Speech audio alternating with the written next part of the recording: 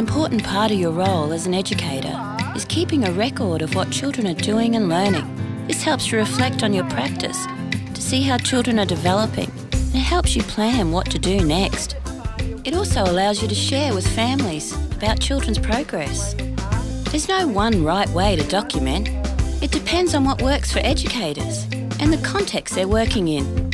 What's most important is not how you document, but what you document, and how you use your records to reflect on your practice and communicate with families and other educators.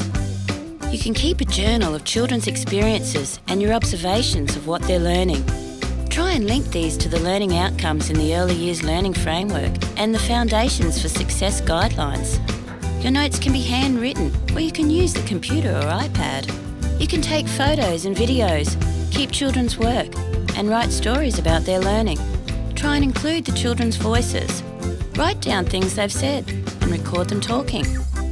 It's good to keep a portfolio for each child in something like a folder or a scrapbook. You can use it to talk with families about their child's progress, to build partnerships and to learn from each other.